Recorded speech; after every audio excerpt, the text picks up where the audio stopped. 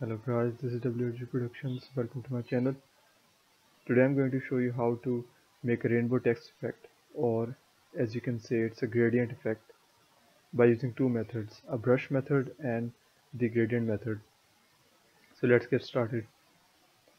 First go over here in File, click on New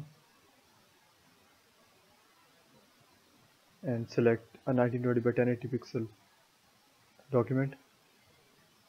Hit OK. Then in this new document, go over here and click this button over here.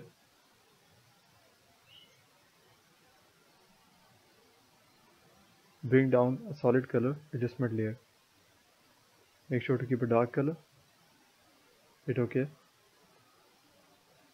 Then you will press this new layer button and click on text. Type your text.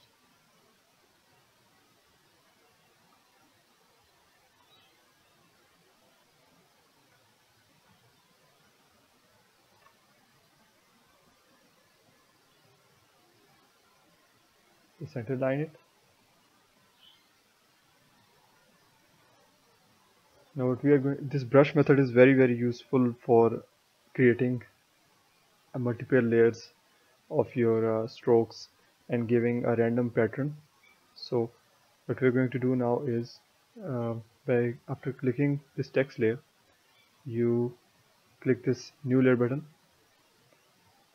and just clip this layer to the text layer below by right clicking it and create clipping mask.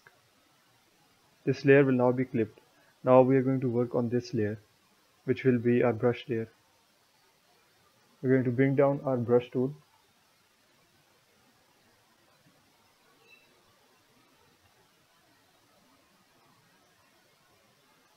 You can select your brush size. And you can just randomly put strokes in your text. This is going to give you a really cool rainbow text effect. If you increase the brush size, you can cover more area. So how cool is that? Now another method is, if we just hide this layer, click on the text layer and we double click the blank space over here to open the blending layer options. We go down in gradient overlay, we click this and we click the first gradient, which is 2, hit OK, and we keep the angle as 54, keep the blend mode normal, the rest of the settings same. You are going to have this rainbow gradient effect.